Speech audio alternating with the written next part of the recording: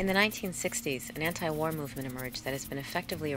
So tonight we are welcoming C.J. May from Waterbury, Connecticut. Sarah was the recycling coordinator at Yale for 20 years and was made a fellow at Yale's Silliman College in recognition for his contribution to that college's recycling effort. After leaving Yale, he took his experiences north and has been the refuse and recycling coordinator for Waterbury since 2015. CJ is not only a refuse and recycling coordinator, but he is a client as well. He created the Connecticut Diet, eating almost exclusively from Connecticut-grown sources since the mid-1990s, and drives a Prius where he continues to get 45 miles per gallon. Lastly, CJ performs as his alter ego, Cyril the Sorcerer. The iconic figure of the wizard adds further power to his presentations at schools and events on recycling, water, energy, and other topics. And if you're interested, you can visit CJ's website at Cyril the Sorcerer for more information.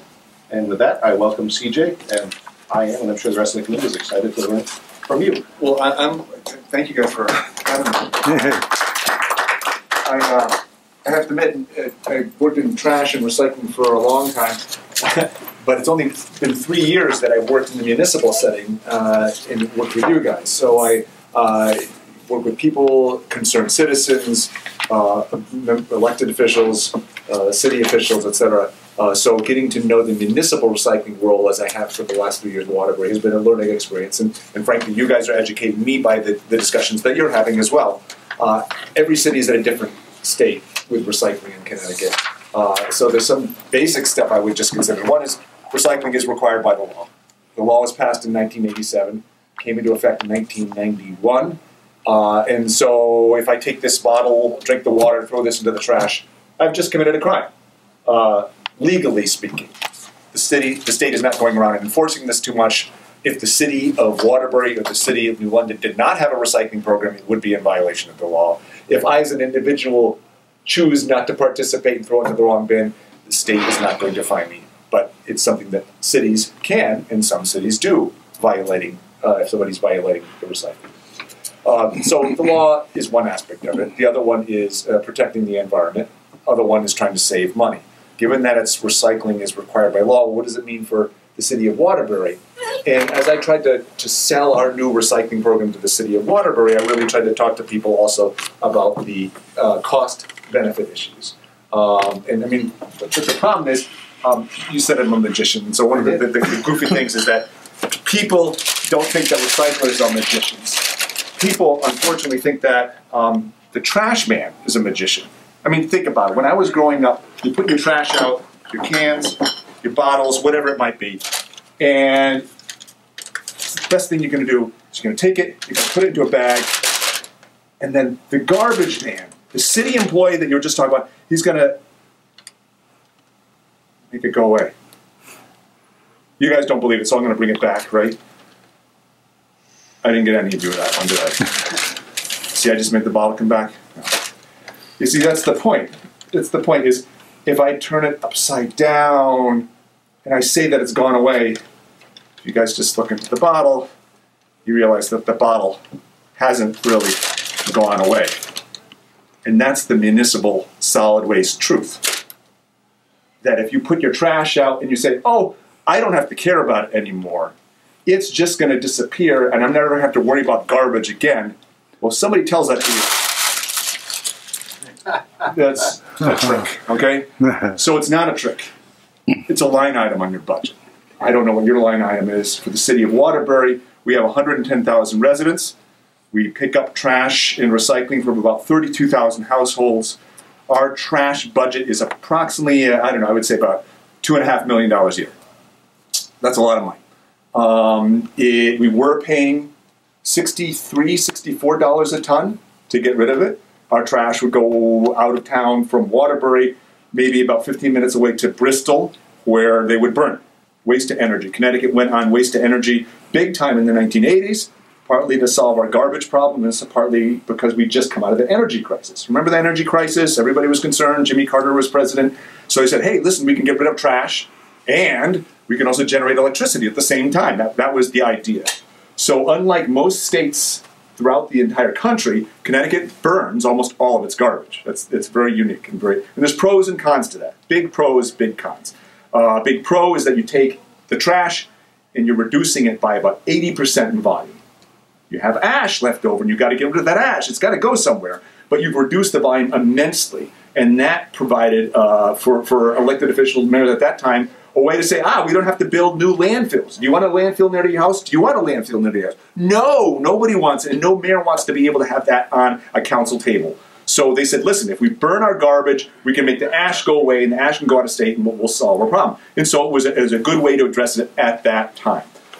So we're burning our garbage, but that costs. So we were paying about $63, $64 a ton. Now we're paying $80 a ton. Some of those trash-to-energy plants are retiring. Wallingford, closed.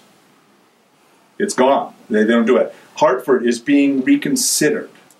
So what I'm hearing from a lot of my guys in the waste field is that we better watch out, because in a couple of years we are not going to have a recycling problem. We're going to have a garbage problem. We're going to start paying to send our trash to Pennsylvania, to Ohio. I mean, I don't know, and I'm not sure what you're hearing. You may be hearing a different story, Mr. Mayor.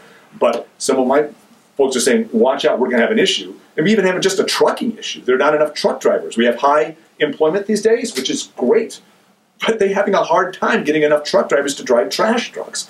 So with closure of some trash plants, the increase from $64 to $80 a ton, we may start having issues, a greater cost of disposal of garbage. This is new for you. $80 a ton is really it's new. It's new. I mean, now just some history. When I was living in New Haven. I worked for Waterbury. New Haven and Yale used to pay $17 a ton, like in 1988. $17 a ton. 17. It was not even a line item on Yale University's budget sheet. It was pocket change. $17 in.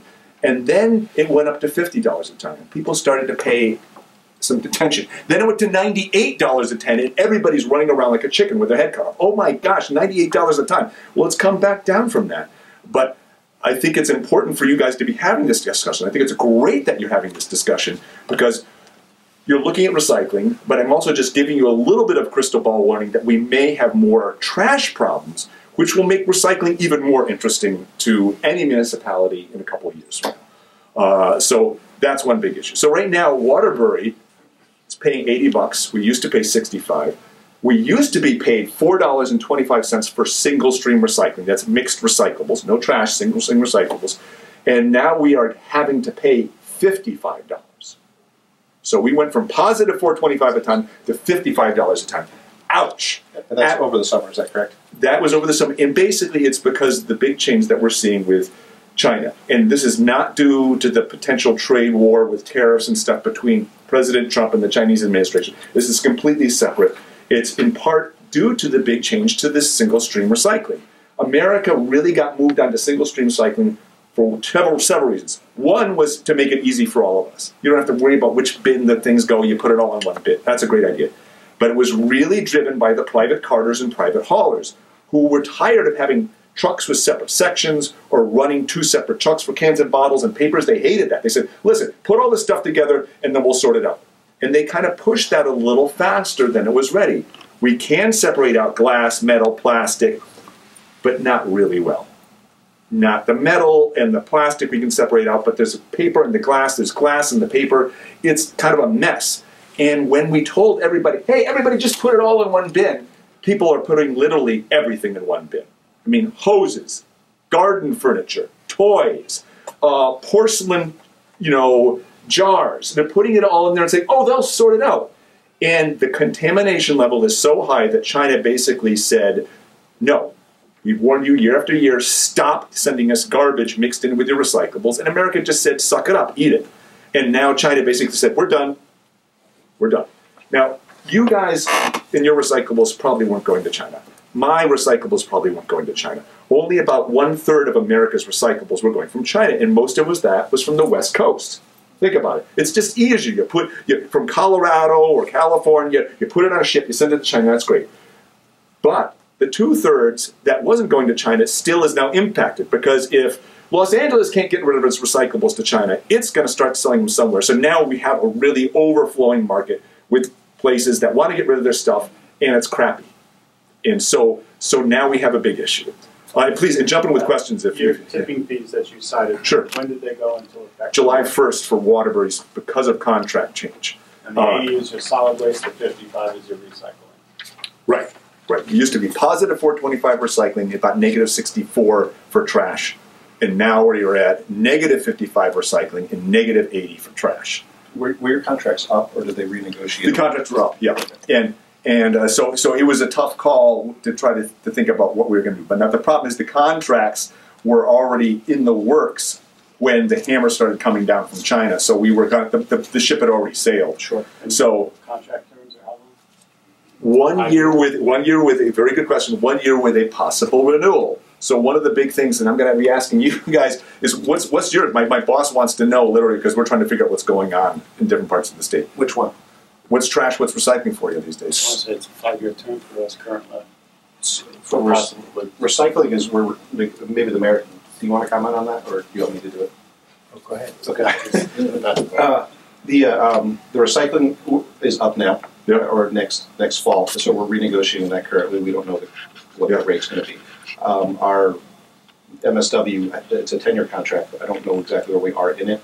Good. But we actually pay, Good. Yeah, well, we pay $58 a ton each December. It gets we get our new tipping fee, and that goes into effect July 1st of each year. How far can they ratchet it up or down? That I can't give you a specific answer. No, because they may start rationing it. I don't anticipate it going up very much. Excellent. I'll go out on a limb and say it's probably not going to go up very much. Where does it go? Does it get burned in Preston? Or? It goes up to Preston through Covanta. Yeah. So we're Covanta with L. Right. Covanta is the big boy, and so we have a contract with Covanta, and it's the facility in Bristol that Do they. you participate in a cooperative like we do? No, we don't. We don't. So we participate in SCARA, Oh, good. which is a number of municipalities. Anybody know how many? So Several municipalities, and that helps to control the rate. Great. Yeah. So I mean, that's actually a good thing for me to go back to my head of public works and the mayor, because we think, should we consider something like this as a way to sort of maximize our potential? Yeah, so that's all online. SCARA has a website. Yeah, well, I know Winston Averill, who's I believe is still the SCARA recycling guy, and I've known him for years. He's got a lot of experience, so he's also a really good person. I can send you the information. Sure. Yeah, But keep going. Yeah. So no, I'm just going over this because I just wanted to set the base of where we're at, and Sure. just so that we can start going back and forth. But you're now looking at some bigger issues about what changes might you want to make in terms of recycling collection, right? Sure. Yeah, and what do you want to? How do you want to pick it up? And then how to cut down on the volume of Mike, can we municipal keep it up here? waste. Yeah. Can we keep it up here, and then we'll get back to after he's done? Sure. So yeah, increasing recycling and cutting down on trash. And the interesting thing is, Waterbury's got a unique issue, and I don't know whether it is with you, but one of our unique issues in Waterbury is that our trash carts are about 15 years old, and one of the things I'm looking to do is actually get lids on them. Are they 40 gallon? No, the 65, and we went to 65, 95 gallon trash. And simply speaking, our trash tonnage skyrockets on rainy days. On a rainy day, because we get more water in the trash carts, or if it's been a rainy week, because many carts don't have lids, and so we're paying to haul water. So what I'm seeing is whatever you implemented this in fall of 2017 with the carts. For recycling, yeah. One of the goals or objectives we have is for us to educate our residents as far as how did you achieve that, or how could you tell us how? Okay, educate. The great bit of wisdom I got when I started in recycling 30 years ago that said there were 3 key components to a good recycling program. First is education, the second is education, and the third is education. I mean, you need good trucks, you need good carts, you need to have that, but the education, you also need to educate the workers on the trucks. You need to educate the citizens. We need to educate all of our elected officials. We need to be all on the same page here. Otherwise, if I give you a cart, it's dead. And I have to admit, my job is in place in large part because of education. The deal that was struck between the city of Waterbury and a group called Closed Loop, which I hope you'll contact them. We've talked about this a little bit, but I was hoping they provide a zero-interest loan so that we could buy 3 new recycling trucks, or was it 2, and 32,000 recycling carts. Was that, okay, we're going to give you a zero-interest loan to buy this new technology and all the new toys, but you need to have a full-time staffer there doing education, otherwise it's no good. Okay, and a follow-up to that, besides education, not being familiar with Waterbury, what's your mix of demographics, households versus rental properties? A lot of rental properties, huge amount of rental properties, a lot of 2 and 3 and even 4 family homes that the city picks up. There's also a lot of apartments and other services that we don't service. So we service up to 10 units. So if you're an apartment complex, we don't take care And of the it. vehicles you're using to do the pickup? We now have 6 out of the 7 trucks are what we might call one-armed bandit. It's okay. And then one every day is a rear load truck with 1 driver who generally doesn't get out and 1 or 2 guys in the back who do jump off.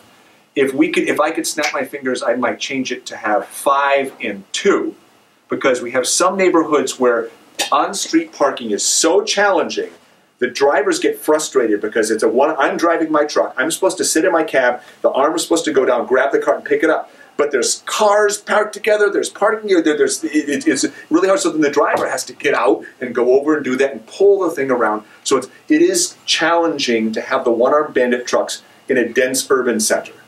Yeah, that's that 80% of your fleet is that type of vehicle. Reason to believe that you have the streets that you can use them. Oh, we have a lot of streets. Waterbury is very diverse. We had 3 here. We found we could only really use 1.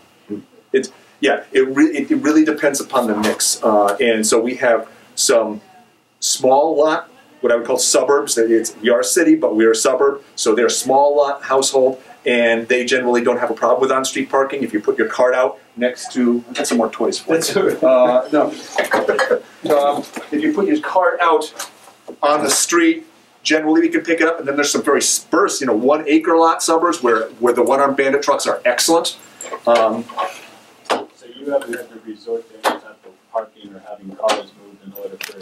We haven't gotten to that yet, but the issue is not done. We've been doing this program for about a year. We launched the program in October and November, and so now one of the issues we are still running into is that people are doing this. They're putting their carts together, and if they put the cart together like this, guys, the grabber hand cannot grab this cart without knocking over that cart. The carts need to be about 2 feet apart because the grabber hand is quite large. It's like this. So you pick up both your solid waste and recycle every week? Yes. Yeah. So we have every week, and we pick up on Mondays, Tuesdays, Thursdays, and Fridays. Wednesday is our special day, either leaves or junk. Or if there's a holiday on Monday, we basically just move Monday and Tuesday back to Tuesday, Wednesday. So we don't typically have to go and pick up on a Saturday. How do you handle bulk waste? But that's a Wednesday pickup. So people have to call in and they must schedule. Say, hi, my name is John Smith. I'm at 123 East Main Street, and I've got 2 couches and a chair. And then they say, great, okay, you can put it out Tuesday night for pickup on Wednesday. Thank you, click. That's the way it's picked up, or is there a fee associated with it? No fee associated with curbside pickup. You have 2 free drop-offs at our landfill, closed landfill, per year. You can go more than that, but then you have to start paying for that. And it's only residential. I can't bring my business in. So if I showed up with 50 windows, no, I'm sorry. If I'm showing up with 2 because I did a little renovation in my house, that's fine. Can I ask a question? No, go ahead. So when you started your program, you say you pick up recycling and MSW every week. Did you consider doing recycling every other week, or was that not? We did. Why didn't you actually, go that way? excellent question. And I must admit, the answer which really pushed us over to make sure that we stayed with every week. I was in favor of every week. But we spoke to a wonderful person, Marilyn Cruz Aponte, who has worked in the Hartford region in New Britain, Public Works, Deputy Director of Public Works. She's a person I respect on every level as a person and as a person who knows this stuff. And having worked in the city of Hartford, she said, CJ, you might save a few bucks if you switch to every other week, but it will so mess up people's rhythms. Is this the week when I put the recycling out, or was it last week that I put recycling out? If you're starting a new program, and we were starting a new problem, she says, don't risk it. That would really confuse people. And we want to make it as easy as possible. You put your trash out, you put your recycling out. That's it. And she says big cities have tougher time in getting all the residents to participate. One of the problems I see that we have is our ordinances are quite old, first of all. So you're allowed 10, 30-gallon garbage cans per week. Wow. Yeah, if you can do that, you're very impressive. But I'm wondering if you have a limit. Are you able to put out 1 of each week, or is it you have to pay more if you put out more? At this point, if you want to fit another trash cart, you must buy it for $55. Okay. So this is $55. So one-time fee, or is it one-time fee? If it gets stolen or broken, you have to. It's your responsibility to fix it. 160. They're both 65. Sorry, 95 gallons. My bad. 95. We have 65-gallon ones available, generally for senior citizens. There's some senior citizens who just do not want to deal with 95s. They want a smaller cart. And so most of my December 2017 was spent going to one neighborhood where there are a lot of senior citizens and giving them a 65-gallon cart. Both your recycle and solid waste are the same size? Yes, you can request the smaller version if you wish to, right. And again, if you want more trash carts, you have to pay for it. If you want another recycling cart and we determine you're really using it right, you can have another recycling cart. Like, I've got 10 kids. Fine, here's another recycling cart. You know, that's it. If we come back next week and we find that you're filling your recycling cart with trash, we will give you a big sticker, and I've got some samples up here to hand over to you guys.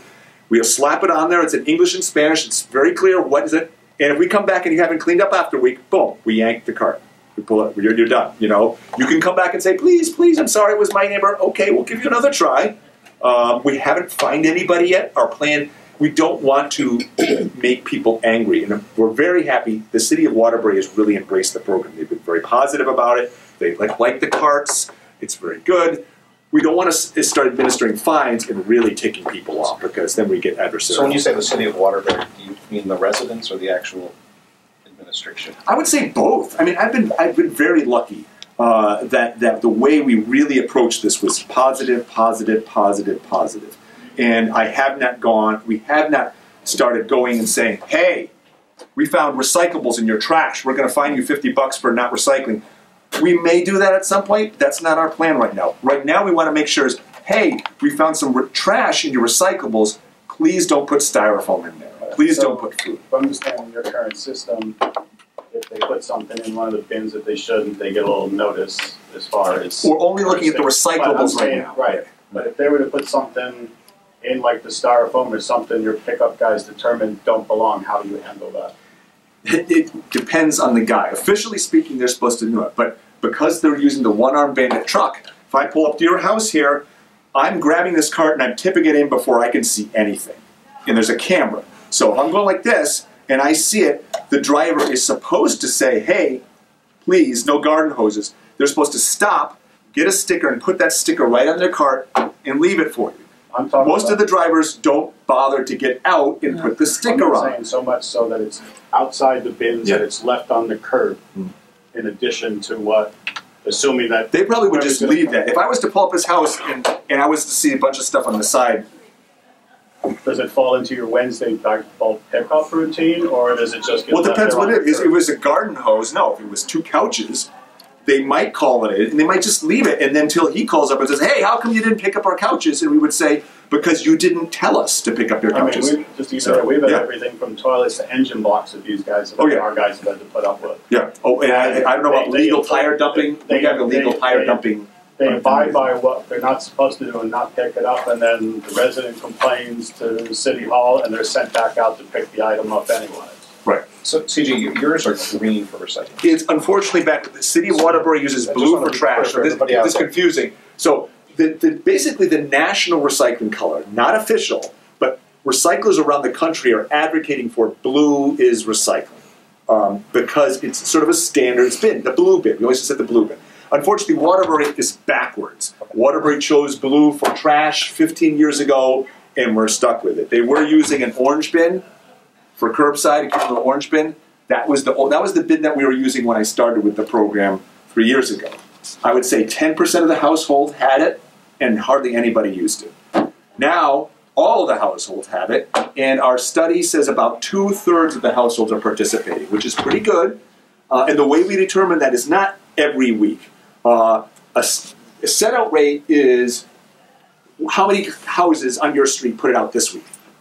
But the real number should be how many houses put it out at least once a month. Because you might not put it out this month. And if you have a small family, you might not need to put a cart out every week. So we basically determined we had a driver mark down your house yes or no this week, your house yes or no this week. Do it for 4 weeks in a row. And so we came back with the number, roughly 65% participation for recycling. Wow. So you switched, let's just say it was last November-ish, and you got the carts. Mm-hmm. And did that reduce your solid waste a great deal, or do you have statistics? Slightly. And the number, did I send you the full chart? I have the chart with the amount of recycling used. It has the recyclables in it. But it doesn't have the reduction on the other side. Our trash has gone down modestly. Were you expecting it to go down more or less? Yeah, we wanted to go more because I mean the mayor wants to do this for many reasons, but certainly another one is because we wanted to cut our trash bill. And so we've seen some reduction in some months for the trash and some not. And I keep going back and saying rain. let's get rid of rain, because that's another issue. So I think I talked to you on the phone about this. One of the little experiments I did. A local newspaper, a regional newspaper, is called Today. And if you weigh them, it's 80% more when it's wet. So we use your red bins. A lot of us do, and it's a concern. I like the lid idea on everything, but we have bins, and if we don't get the water out, as Marty said, you're moving water around, and then in the winter it snows, the ice it melts, it's ice. You're literally paying to move water around. So maybe you could talk about. I think you did a study as well. Oh well, that was all the details, but. Well, the basic, this was put out by one of our employees, Mark Urbanski, who's one of the foremen, and he knows more about all this stuff than I do, but because he's boots on the ground. But you're pointing out, says, gosh, a lot of the Waterbury carts are so old they have no lids, the trash carts. And so they're broken off. The cart's fine, but the lid is gone. And he said, yeah, we're getting rain. I said, what do you mean? He said, well, all the rain goes into the cart. And I'm like, oh, yeah. So I did a little math. And I found out we get about 52 inches of rain a year in Connecticut. Okay. I went to a friend of mine who's got a PhD in water science from MIT, and I said, how much should I count? He says, discount 50% of that due to evaporation. So I said, okay, let's call it 26 inches of rain. Now, if my cart doesn't have any holes in it, how much rain would accumulate and be picked up every week? And so I measured out the size of the cart, 26 inches of rain, how much does water rate, blah, blah, blah. I realized that with our $64 a ton tipping fee 2 years ago, even with 26 inches of rain, it was costing us $20 a year in water. And I said, if our lids only cost $20 as a replacement, we pay them off in 1 year. And after that, we're reducing more of our trash. So this is something we're trying to work on, and we're trying to get a line item on the budget to start replacing lids. But that's not our direct goal. Our direct goal is recycling, but it was one of our wonderful foremen who just observed, we are hauling water. And sure enough, we had a lot of rain last week. Bam! Did our trash budget. We're paying to haul water. And the guys at the burn plants don't like water either. They're burning that stuff. They love the dry paper. They do not like water. Do you do any with food diversion or any of that type of thing in Waterbury yet? Not yet. So we're heading. I'm glad that you're doing that. The rough statistic is that about 1/3 of all the stuff we call trash is either food or leaves or grass, organics, materials that could go back to a compost pile, whether in your backyard or to collect it and have it go to a professional composter. And there was a zero-waste school movement going on in Connecticut, mostly pushed by Newtown. I went to their school program. They were amazing. They, in their cafeterias, have a trash bin, a recycling bin, a food waste bin, and a milk bin, just so you pour the milk out. You get all that wet, sticky, heavy organics out of your trash. Wow, that's great.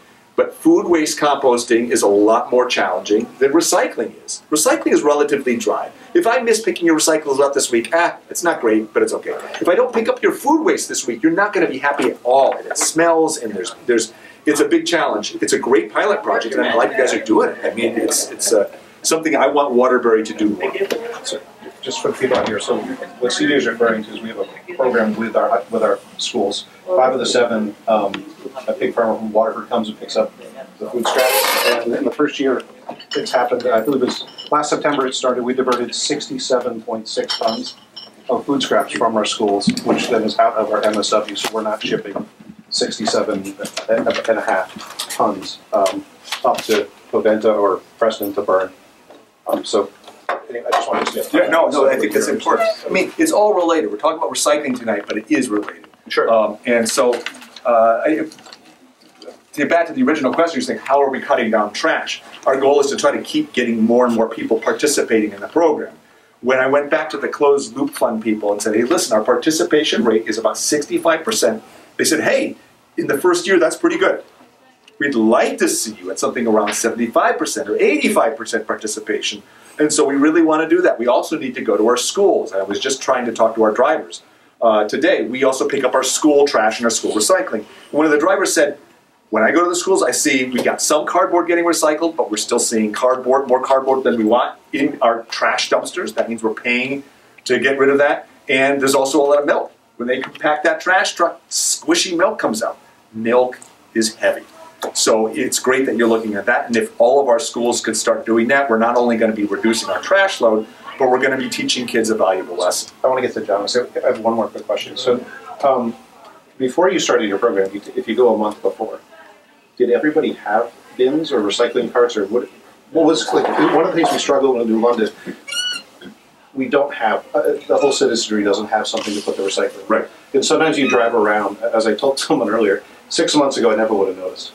But you drive around and you see people trying to recycle. So they'll have their garbage can, and next to it will be a pile of cardboard. Yeah. Or next to it will be newspapers. Sure. And so we don't have the receptacles to make that happen in New London. Right. So where did you come from before you got the closed loop? Good question. I I think they were using basically this 18-gallon style bin since 1990. And so when I moved into where I started working for the city of Waterbury, I would say, again, about 10% of the households had one. 90% didn't have one. They lost it or they didn't bother. It got stolen. People use it for their rocks in their backyard or for their beer, for a party. I mean, it's gone. I had one person even say to me, I didn't even know Waterbury had a recycling program, because the truck never came down the street and nobody on the street used one of the bins. So for the first 2 years I was there, I pushed really hard to go down to community events and saying, here, do you want a bin? Give me your address. We'll deliver you a bin. Oh, okay, I'll take a bin. So we got more people to try to participate on that small scale level. And then I would say, here, we'll give you a bin for now, but in a year or two, we're going to be switching over to a big cart. And most of the people would say, oh, that's great. We're looking forward to it. So when the delivery happened for this carts, every household got one. Everybody got one. And I think that made it important, because a lot of people wouldn't have made the effort to request it. They're not green freak recyclers who go around hugging trees. But if you give them a cart, they'll do it. So how did you, so our audience here were, well, I'll call regulars, but a lot of us have lived here for a while. So how do you communicate with the people who come and go in Waterbury? That is the biggest challenge. Okay, the biggest sector of challenge for any recycling community is generally low-income, multi-family, frequent move households. So you described New London? Yep. Yeah. It's the most challenging, because they move in and they may not feel invested in that community. It's not their community. I'm here for 6 months and then I'm going to be moving someplace else. And also they get frustrated. Well, it's not really mine. I'm renting this place. I don't feel like this is my home necessarily. And so those are the biggest challenge areas in Waterbury. And on Wednesday, we're going to be going out in the areas where we're going to be tagging carts that have been trashed, are generally low-income, multifamily, frequent moving households. So have you found anything that's been semi or very successful? Look, there's a lot of webinars available. So anybody, if you can get on some mailing lists, the Recycling Partnership, etc., has webinars of people who've gotten successful programs from around the country. And so I'm sitting there in my office listening to these webinars, and they say, communication back to people is really important, and one of the best ways to communicate it is a tag and a not pickup. For most people. Because if I put out my recycling cart, and then I come home and it hasn't been emptied, I'm like, what the hey? How come you didn't empty my recycling cart? And I'm going to read this sticker and I'm going to say, what? Oh, okay. I'll fix it. I didn't know I couldn't do styrofoam. That's generally, though, for somebody who may own their house, they're a long-term resident. If it's a three-family house, and Waterbury has many three-family houses, they may come home and they just say, this is just another this. This is just another trash cart. I don't care that it's very clearly labeled for recycling. We have recycling symbols on the side. We put stickers on the top. There's multi-language and pictures on the top explaining how it's used. They may not care. They may not care. And so that's where we take the cart away. If we've done everything we can to educate people and they don't participate, we take the cart away. And what do you do to educate? Well, everything I can possible. The big thing, rather broad spectrum. here's my single thing is the cart is the most important educational piece in the puzzle. This cart is the thing that's everywhere, and if it's bad, it's bad. If it's good, it's good. And so one of the things I was very happy to fight for, and I know you have, Mr. Mayor, you guys all have pride. In most cities, regardless of whether it's a trash cart or a recycling cart, just put the city seal on the side. I don't know which it is. I look at that cart, I don't know which it is. Maybe it says in small print, recycling or trash in the top. But from this distance, I don't know what it is. So I said, please, please, please, I want a big honking recycling symbol on the side, as big as possible. And so the public works chief and the mayor said, okay. So that way, if it's 50 feet away, I know that's the recycling cart. They also did something I didn't want to do, but I'm so happy they did. They said, we don't want just a green recycling cart. Somebody must be a Green Bay Packers fan, because we want a green recycling cart with a yellow lid. And I said, that's really kind of, ugh. But the great thing about that is that The one that's colors. well, good, because I'm going to keep going. So the point is that if you have a dark blue cart and a dark green cart, in the semi-darkness of dawn or in the evening, you can't tell them apart. The recycling symbol on the side would help, but not a lot. But if it has a bright yellow lid, even in the dusk or the dawn, you can look at it and say, that's the recycling cart, that's the trash cart. That's huge. It really is huge. Now, we also have on the top of this cart, English and Spanish, pictures that, yes, blah, blah, blah, blah, blah, pictures, cans, bottles, etc., paper, no. And then we have that, see, no, and we have all of that stuff there, plus our contact information, so that it can be right there for the person to understand. We sent out magnets that go out to people here. This has got a refrigerator magnet. I love refrigerator magnets because if you get this, and not everybody open these up, people might read this, Spanish, English, and then it goes in the trash, it goes in the ground. But if I give you something useful, a refrigerator magnet, so you can put up your grandchild's pictures, you might stick it on your fridge and it might stay there forever. And that's what I want, is I want it to stay there forever on your fridge. So it's got the information, but also the phone number. Hey, listen, what do I do? So if you have a question, how do I get my couch picked up? You call that number. So I think refrigerator magnets are really important because they stick with people. Your fleet, 80% of it being reserved for that one on Bandits. Yeah. Did that come about as of 2017? Did you Yes. have different trucks before? Yeah, before these were all being picked up. The one-armed bandits were for trash, Right. but recycling was picked up by the old school truck with a guy getting down, grabbing the bin, dumping it inside. The same truck that they used to dump paper in one and cans and bottles in the two compartments. Do you lease or own your fleet? Own it. So own it. And our workers are all Public Works Employees Union. In yours, was it 5 or 4 were purchased through the close? I think it was 2 or 3. I got to go through it. 2 or 3. Yeah, not the entire bit, but it, yeah. Go ahead. I just want to remember something you told me at one point about you performed an audit of the performance of the municipal pickup team, I think, before Closed Loop even started, and there was, they have a day schedule, they don't work hourly, They're on what's called the incentive program. Yeah. And this was a contract that was set up with that union beforehand. So they start, I think, officially at 4 o'clock in the morning. If they complete their route, they're considered to have completed their hours, and then they may leave. And so there's pros and cons to that. And I'll speak as myself, not the city of Waterbury. I think there's a real problem with that. The problem is they hurry, and probably one of the biggest complaints I get are from citizens saying, they leave the carts higgledy-piggledy. Well, they're leaving the carts higgledy-piggledy. If they were leaving the carts higgledy-piggledy and working the full 7 hours, then that's I can kind of understand. But if they're leaving the carts higgledy-piggledy and they're leaving a couple hours early, to my mind that means they're hurrying when they should be taking their time. And that's an issue. We have a similar program, yet it hasn't been a lot. It's not doable now because of staffing situations and fleet. But one of the issues we had with that, not so much the higgledy-piggledy, it's because of the rush. I don't know if you found it, whatever, stuff was literally left on the road that they were in such a rush, they just left it there and didn't bother picking it up. If it missed the truck. We haven't had so much trash in the road. The biggest concern I've had from Waterbury residents is carts left not at the curb, but in the street, several feet away from the curb. And then they get out of their driveway, and they're trying to navigate around, or the cart has been moved very quickly towards the curbside and is tumbled over. And then there's some residents who even claim that the reason the lid is broken is because of the rough handling of the drivers. Now, it could be, drivers are always rough with their carts, and if the lid is old, the lid could break, but I understand the person's concern. Marty, you have a question? Yeah, how does the city itself do with recycling?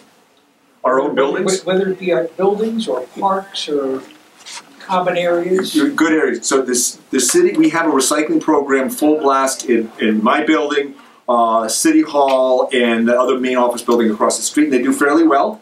I haven't done an audit of every single bin, but I've been impressed. The amount of paper that's coming out is quite good. So I'm happy with those. Two of those were set up before I got there, and one is when I got there. Other buildings we haven't got into yet because my boss basically said, first goal is curbside recycling, 32,000 residents. Focus on that. As that gets settled, we're going to move over, hopefully in 2019, and really get schools going more fully than they are. Then we want to get to the municipal buildings more fully. Parks, we have some recycling bins in the renovated green, matched. The law requires cities to provide parallel recycling in all public venues, whether it's owned by the city or not. So like the streets. So theoretically, every single trash can you have on a street needs to have a recycling bin next to it. Every single trash can you have in a park or in a city building is supposed to have a recycling bin next to it. This can be very expensive. Now the way we got around that at Yale, when I was at Yale, well, this was my last project before leaving Yale, was Yale wanted to do this, and it wasn't a law for Yale, but this was 4 years ago. And we went and realized that Yale had a gazillion trash cans all over campus. And these are very expensive. $1,000 wrought iron trash cans. Gorgeous.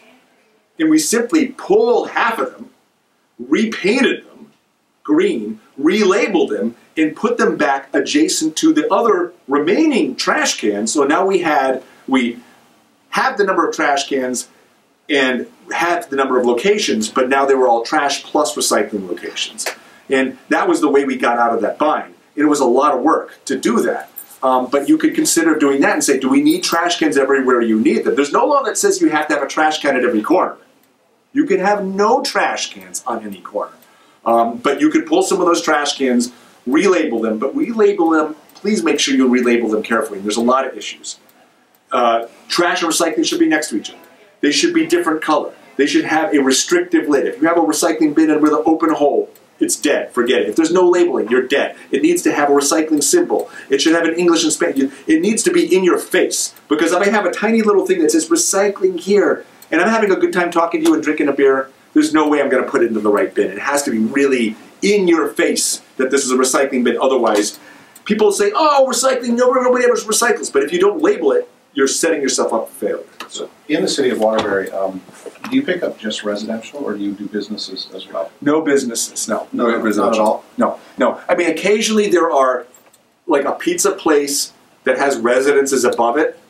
And so, I don't know if you're like a corner store, there's a mom and pop store, and there might be 2 apartments above it. Officially, we're only picking up the 2 residents above it, but I can bet that the pizza place might put some of its stuff into our, if they put it in the right bin, then I don't really care. Sure. But officially, we're not businesses. No. This has come up in a couple of our meetings in the past, and Marty's talked about it. I'm going to draw on your vast knowledge of 1,000 years of doing this. I don't know about 1,000. Was single stream recycling a mistake?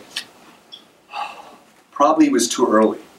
I think in 5 or 10 years we may be doing single stream properly, but we can't separate out the glass and the paper well enough right now. And so it's a real financial burden. But there's another side to the story. Other people are saying if these recycling centers, and Connecticut basically has 5 recycling centers, if they invested the right amount of money, which could be $1 million or so, they could properly separate out that glass and sell it. So some people say, recycling centers, stop whining. Stop saying, oh, we can't sell our glass. Suck it up, put the $1 million in, update your technology. You're using old technology. Get the new technology. Then you can complain if you want. But do that. That's what some people are saying to the recycling centers. The recycling centers themselves are saying, oh, I still can't sell. So I don't know. I'm much more of an education curbside, talk to people guy. I don't know the technology well enough.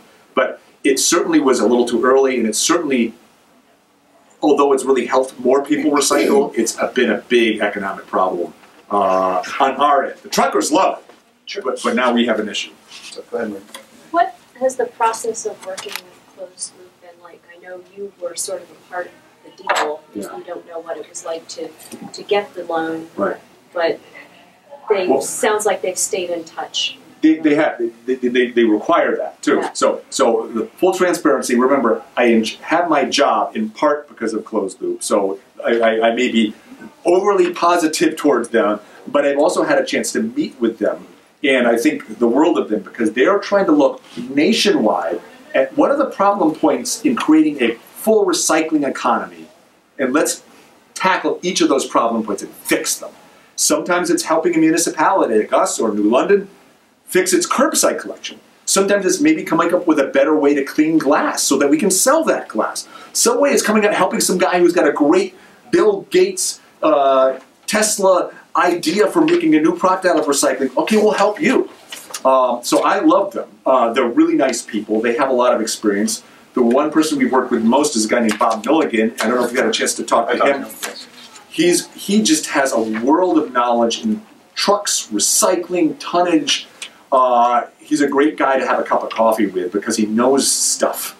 And he's been basically holding our hand through this process. I'm required to give them a monthly report for the first year. We're done with that now. I'm doing quarterly reports. But I just went down to New York City where they are talking with Amazon, Starbucks, Coke, Pepsi, Walmart. I mean, the big players. Because they say the best way to solve recycling is not just to say, okay, we're going to come up with better technology to deal with whatever you give us. They're having the recycling people who do the sorting talk with the manufacturers like Coke and Pepsi and Walmart and say, hey, can you recycle this? No. Well, how about if we made our package that way? Could you recycle that? If you get this whole economy to talk together, instead of just saying, hey, deal with it, you can actually build a better economy. And so I'm very pleased that they're really trying to look at the big picture. And they're nice people. They are big idealist people who want to work brass tacks on the ground to make it happen. How do they manage the separation of paper, and how do they do that? It's cool. The best way to do it is go watch some YouTube videos. Like go to Recycling Center, type Recycling Center YouTube, and the truck will come and dump all the cans, the bottles, the papers, and the cardboard on the ground. They look at it to make sure that there's no like lawn chairs. It goes up conveyor belts, and they basically bounce this stuff around. And as they're bouncing it around, generally the paper and the lighter stuff will kind of bounce off, and they can get that to go over here, and the heavy stuff like glass will fall through. That's why they hate plastic bags, because when they're bouncing this around and spinning gears around, if I put a plastic bag in there, that plastic bag gets tied up onto those gears, and then they stop the machinery, and they have to go in there with X-Acto blades and cut those plastic bags off, so they hate plastic bags. So they bounce that and they separate the heavy from the light. They use magnets to pull out the steel tin cans. Aluminum can be blown off by wind, or there's a magnetic process called an eddy current, which can grab aluminum or shoot it off like the Force in Star Wars. The technology is really cool. They even have some of the glass is sorted by green and brown and clear by eyes. The conveyor belt's going on here. You grab green, you grab brown, you grab the clear glass and sort it out. In some places, they're doing it with lasers. They actually shoot a laser at the glass, and the laser bounces back and tells you, oh, that's a clear bottle. Oh, that's a green bottle. You know, so some of it's quite cool, and they can do a lot of separation, but they can't do it 100%, and they haven't been doing it as well as we really need to make single stream successful. But I bet you, give us 5 more years, I think we may be able to make it happen. You know? So, along with Jackie's question, and it was one of my questions you just brought up about plastic bags. Yeah. And some of the literature I've started to read, everything says no plastic bags. So have you found success in getting plastic bags out of your recycling, or is it as big of a challenge for you as it is for us? I would have to say relatively yes. I mean, I will still go down some streets and I will see a plastic bag with materials in a recycling cart. And if I stop, sometimes it's garbage and this person doesn't care. Sure. We put them a tag, but they don't care.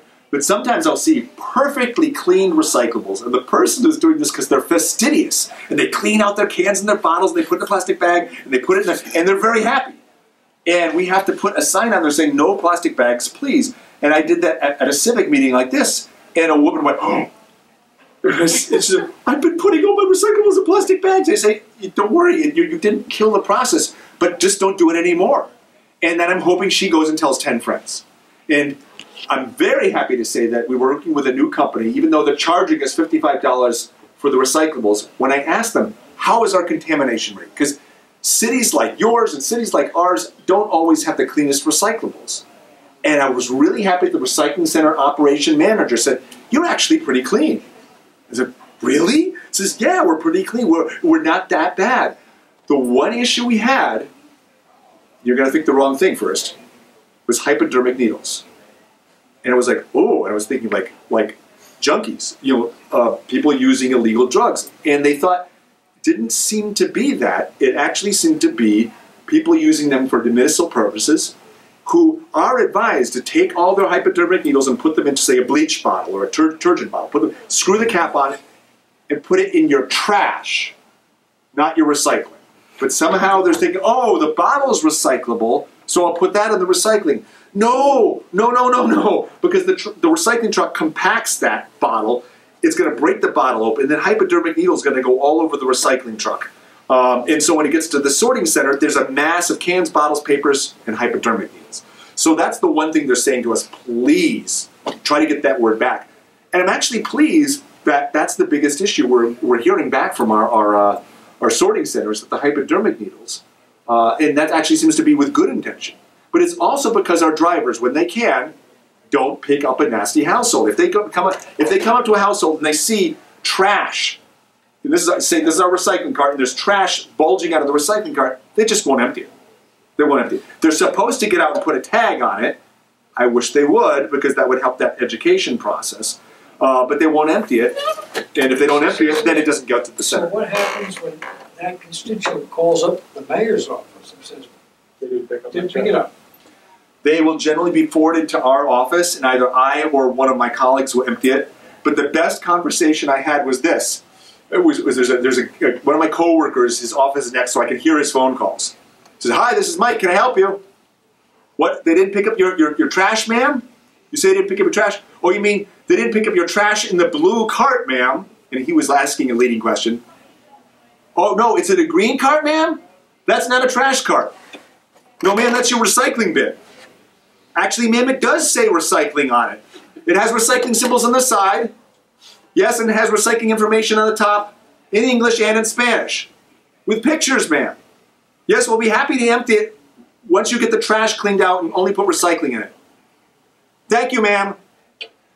So, she called at least, but she was not paying attention, and she just thought, oh, this is a new trash cart. We're all busy people, but she was too busy to notice that there's a giant recycling symbol on the side. So with your garbage and your recycling, you want to get lids. And one of the rules I believe in Waterford is if it's not closed all the way, they don't pick it up.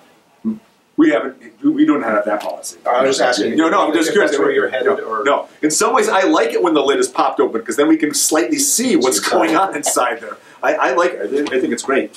So, out of curiosity, during your journey, are there any mistakes you could tell us not to make, maybe? Well, one we were just discussing, I would probably really try to get a good handle on which neighborhoods need a one-armed bandit and which neighborhoods have so much on-street parking, telephone poles, mailboxes, stuff that you really need to have a guy get out from the back of the truck and go and empty it. Because it's frustrating for the driver of a one-armed bandit truck, and it's frustrating for the resident. And we also have some cul-de-sacs, really tight cul-de-sacs. And once we get into snow season, you're basically taking a hippopotamus and you're trying to send it down a cul-de-sac and turn around, and it can't do it. I mean, really, and it's very frustrating. But then we have to make sure that the driver, because the driver's like, oh, it's too tight, I'm not going to go down there. What do you mean you're just not going to go down there? Like the resident calls up, I haven't been picked up for 2 weeks. Oh, it's too tight. No, you have to pick it up. So that's an issue, is trying to make sure that the driver says, suck it up. You still park it at the edge of the cul-de-sac, walk down there, grab the cart, empty it. But it's not taking them to overtime. It's part of their I could leave early time, and so therefore I think the Senate program is a challenge for us at this point. So you mentioned, I'm just kind of curious, you start at 4 a.m. That's my opinion. Okay, so no, yeah. So you start at 4 a.m. Yeah. Are there complaints that that's too early? I haven't heard that directly. Because you must have where you have to put out the garbage the night before versus before 7 a.m. or whatever the next day. Yeah. It's funny, that has not been what people complain about. What do they complain about? They complain about the carts being left in the curb, or being thrown quickly, or they didn't pick it up. And sometimes they don't pick it up is because it's too tight. Sometimes it's because they didn't see it. Sometimes I'm not sure why it is. A little background for us. Before we went to the bins like you have here, the green ones we have with the lids, the issue here was people were putting their own Rubbermaid 32 gallons out the old way, and lids weren't being put on. Or it was a situation where they didn't want to put a lid on because the pickup guy decided to play Frisbee, and you came home from work and decided, where's my lid for my garbage can? So we went to this with the one just for our solid waste to remedy that problem. Yeah. Downside is, like you, we had about 2/3 of our neighborhoods probably can't handle the one-armed bandits. We made the mistake of buying 3 of them, only to have to unload 2 of them down the road because we couldn't use them. Yeah. Getting that number right of how many households could be which way and how many households the other way, that's a big issue. I mean, so we've had our guys, boots on the streets, come to a meeting about a month ago, and literally tell us that they have neighborhoods where they have exactly what you're talking about, where the cars, the telephone, it's tricky. With your new carts that you just introduced, do you use the RFID radio frequency? Good question. So almost any cart you're going to buy today from a big manufacturer has a chip in it. It's not a big cost. It costs like... It's nominal compared to the forget it. Cart. We don't use the chip because we didn't buy the reader. So you about Star Trek, they have a little technical box that you read. Mr. Spock and Dr. McCoy would read things. The reader costs a couple $1,000s. Was it a mistake, do you think, on your part not to get the reader? Not at this point, because because each of the cart has a serial number. And here's one little trick that I was very happy that we did. So they said, listen, we're going to have serial numbers in the carts. Do you want them? And we said, absolutely. So the serial numbers we put down there was 2017, 2017, and then a 7-digit code after that. And so when they got done with the things, they gave us a Microsoft Excel spreadsheet with the serial number for each household. So it would know what your number is, your number is. So if you called me up and said, hey, my cart got stolen, then I would be able to track it back. If I find it 2 weeks later, say, hey, man, we found your cart. And so we just found 16 carts that were stolen from various households and brought behind a supermarket. We realized it's probably can scavengers who are basically using the cart to grab all their cans and bottles, rolling them down behind the supermarket, grab the cans and bottles, and just left the carts there. Ours are numbers, whether there's a cross-reference that was implemented when they distribute them, right, is yet to be seen. That, to my mind, is very helpful. But again, if I wasn't tracking it, nobody would be tracking it. So here's a problem that all municipalities, I think, faced in Connecticut. The law was passed in '87. Programs geared up in '89 and '90. They almost all hired a recycling coordinator or shared a recycling coordinator like Scare did, or basically said, okay, guess what? You're wearing the recycling hat too, and gave that to you. They focused on the program, pushed it per line, and then there were budget cuts, and then people retired, and then recycling wasn't as important anymore. City of New Haven had 3 recycling staff, then 2, then 1, then a half, and now basically 0. So there's no education in the city of New Haven for recycling. I mean, I live there, so it's interesting working for Waterbury and watching what happens or doesn't happen in New Haven. New Haven doesn't even have labels on its recycling carts. So they gave labels to us citizens, and we've actually been going around putting them out there as a citizens brigade to help the program, which I'm fine to do, but it's just they haven't been pushing those issues. So getting these labeled with the serial number and tracking them, having a staff person track them is important, I think. Whether or not you have that gizmo, I can still just write the number down and track it with an Excel spreadsheet. Would Waterbury be moving the direction that it is currently without the grant you alluded to at the top of your talk? That's a really good question. That grant was on the table before I walked in the door, or even for an interview. So I'm not sure. I think this in part happened because the head of Public Works was at a meeting with the Closed Loop Fund and a bunch of other municipalities.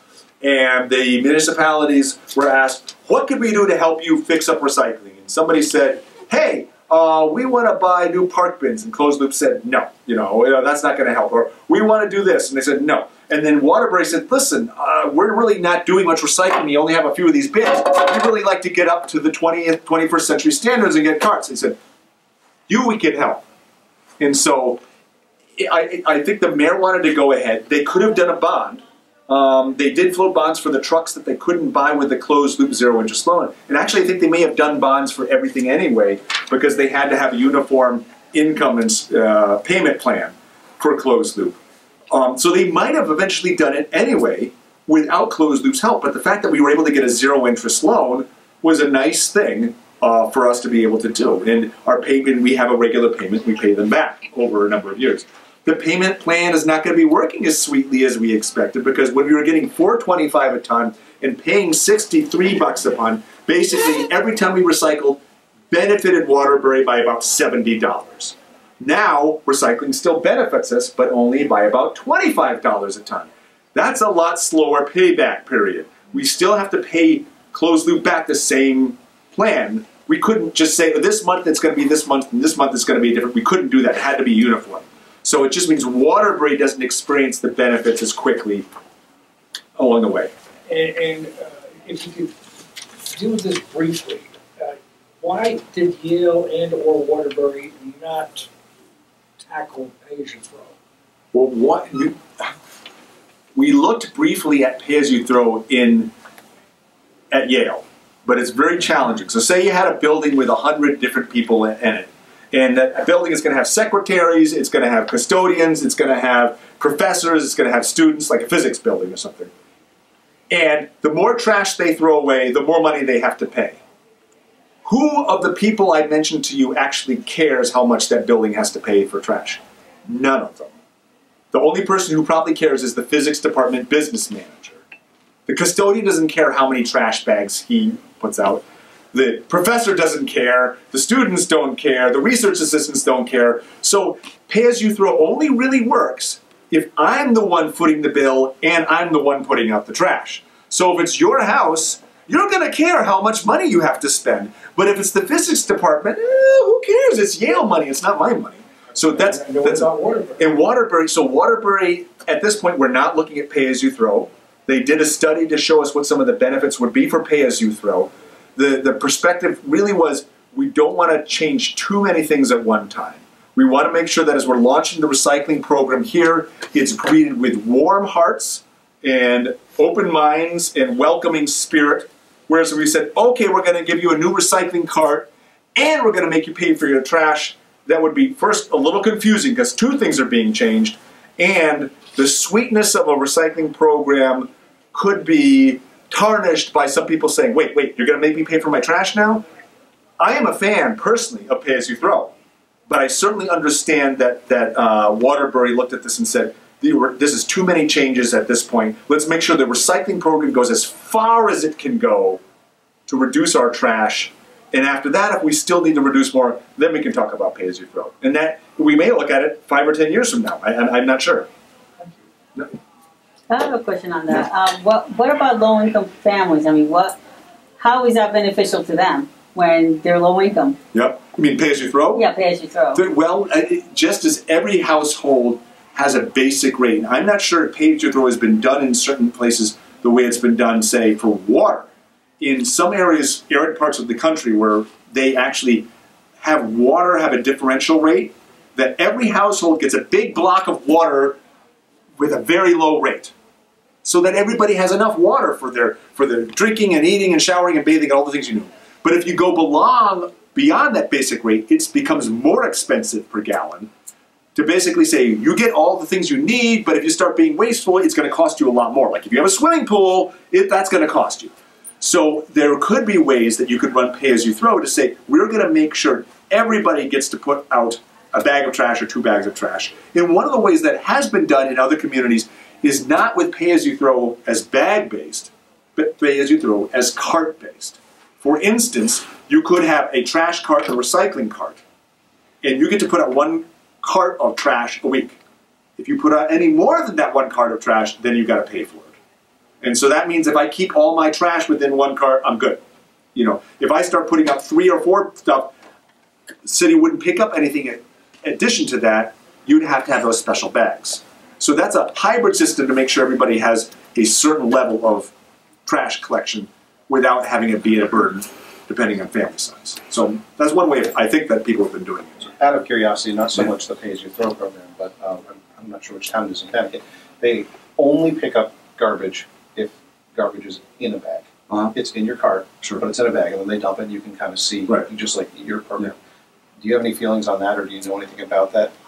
I have to admit, I have pros and cons. I'm going to admit this. I mean, he's got me on camera here, so I'm going to admit it. I've gotten in trouble with my local trash guy in New Haven when sometimes I would put individual items into my trash cart, and I would happen to be coming back from a run or something like that, and he would be bringing it over, and about to tip it, and he would see loose stuff, and he'd go, ah! And he would like put it back, and he'd say, no, it's got to be in a bag.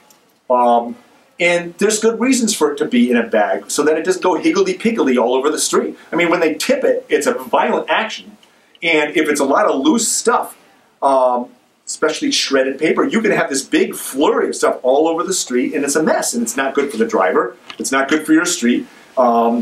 It saves a plastic bag. I mean, in general, I think plastic bags for trash are probably a good idea.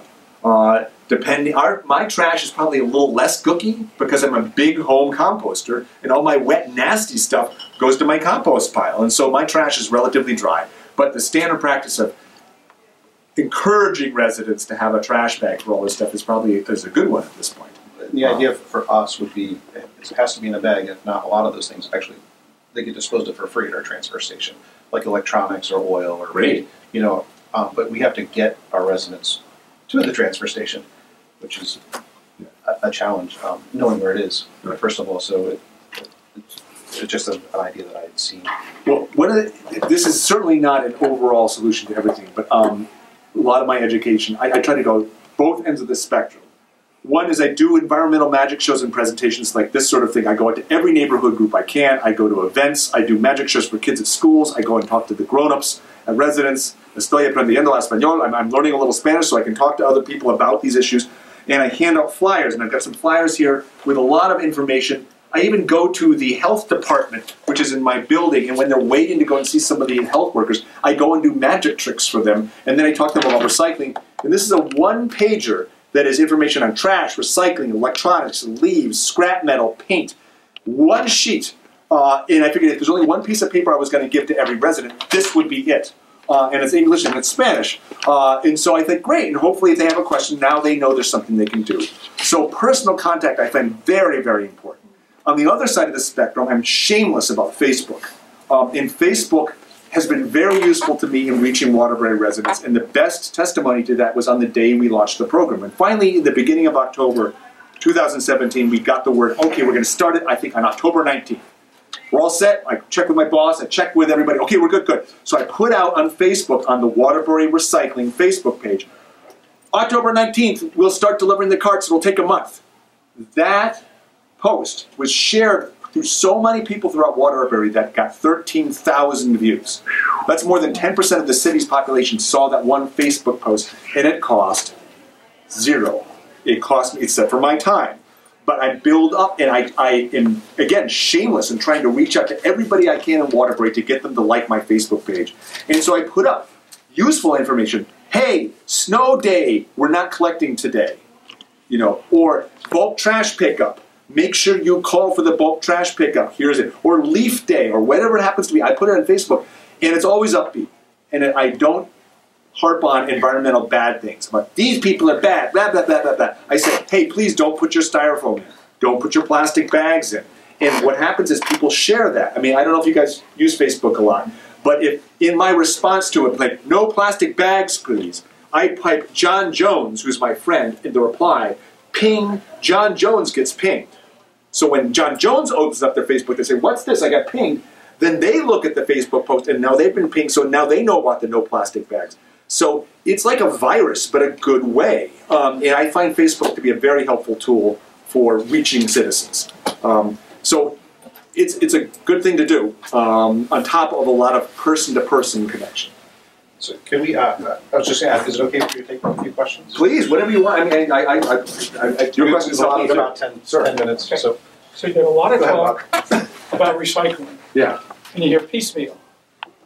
And then everybody does everything, but nobody understands the entire picture. Where does all this recycling eventually end up? Sure. Depends on the different materials. Again, about a third of the United States trash, or sorry, recyclables, was going to China. Now a lot of it's not going. And a lot of it, let me say what is not going, and I'm very sad about this. Connecticut in the last 20 years has lost 2 paperboard manufacturers that make, let's say, a cereal board, Colonial, was it Colonial? And then in Simpkins in New Haven, where I live. And then also Anchor Glass, which is a glass manufacturing facility. Those were local jobs. And as China began buying more and more stuff, it was probably harder for these companies to sort of upgrade and compete, so they closed. And then China eventually says, hey, we can't do this anymore, or we don't want your stuff anymore. Now we don't have the capacity in Connecticut to recycle as much material as we used to. This makes me sad. Okay. Yeah. So what's the point of recycling Yeah. if it's got no place to go? It does have places. Well, where's it going? Yeah, like we said, it goes to certain places. A lot of it goes to Canada. Some of it's still going to China. Some of it's going to Southeast Asia. Cardboard still has a high market value. Paper, depending on the kind of paper, has a mixed market value.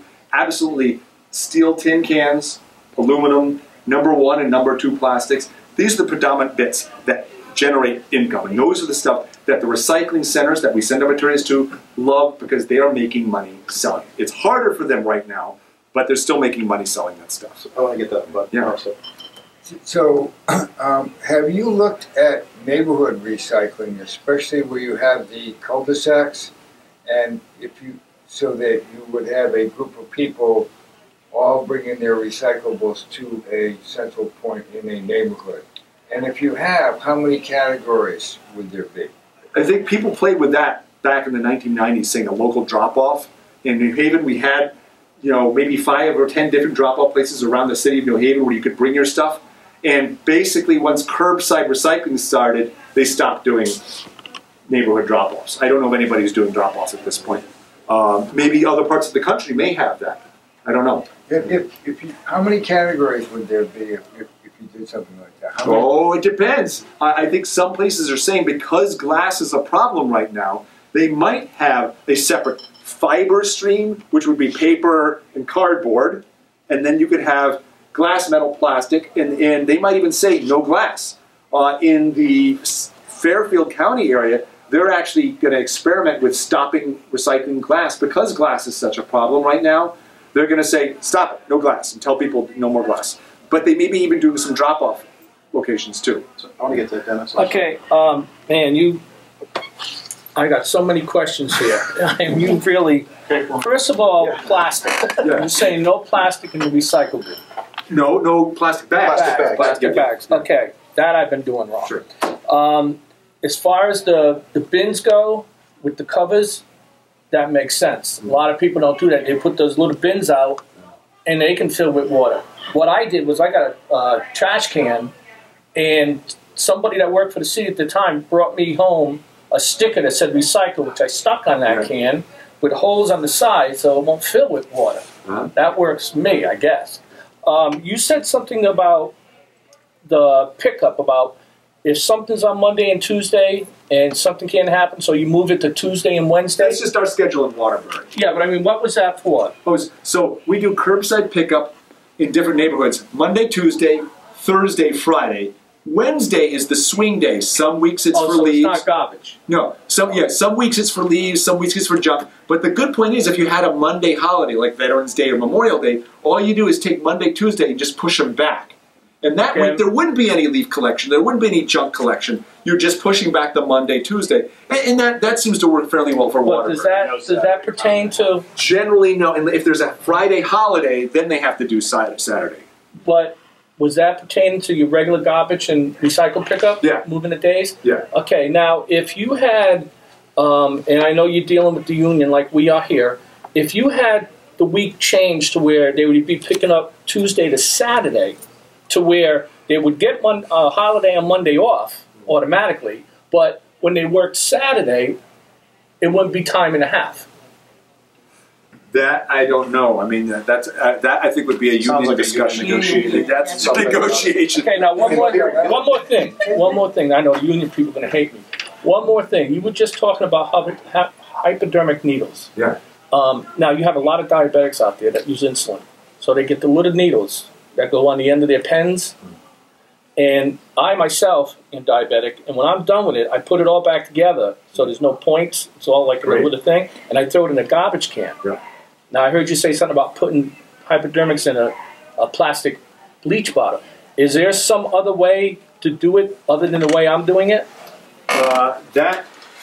Yours sounds like it's a protected point because it's got a cap on it. But still, wonderful. I had the city of Waterbury's police department actually, oh, that's the men's, We did too. is promoting disposal of medicines, not in the trash. Yeah. But our standard practice in the Department of Energy and Environmental Protection, DEEP, does have a PDF that you can print out about needle disposal, and their basic idea is put it into a rigid container and put that rigid container in the trash. Just as an extra level. What do you mean by rigid? Like a bleach bottle, you know, like a Tide bottle or something like that, because it's a very, that's number 2 plastic. It's pretty gosh darn strong. And so if I'm putting my needles in there, it's not going to likely have anybody get injured or stuck. So we're running a little short on Sure. time, but I'm wondering if maybe you would indulge us and do one more magic trick. Gosh, magic tricks. Well, I'm not sure if I can do a magic trick, but maybe you guys can do a magic trick. But see, one of the things I try to talk to people about, and it goes back to your question, sir. You had a really, his question is like, so why should we bother recycling if it's not of value? And I think one of the things I try to tell people in Waterbury is that, unfortunately, this is often considered trash. This bottle. Now, if it had a label on it, it wasn't crunched up, it would be worth what? 5 cents. And somebody would bring it back to the store because they could get 5 cents for it. But I'm trying to tell people that this bottle isn't garbage. This bottle is polyethylene terephthalate plastic. It's very valuable. It can be made into carpet, like the carpet that we're on. It can be made into fleece. People will buy it for fleece. It can be made into bottles because it isn't garbage. Every can, every bottle, every piece of paper or cardboard box, the reason we want to recycle it is because it is not trash. But it does need you to put it in the right bin and give it a second chance.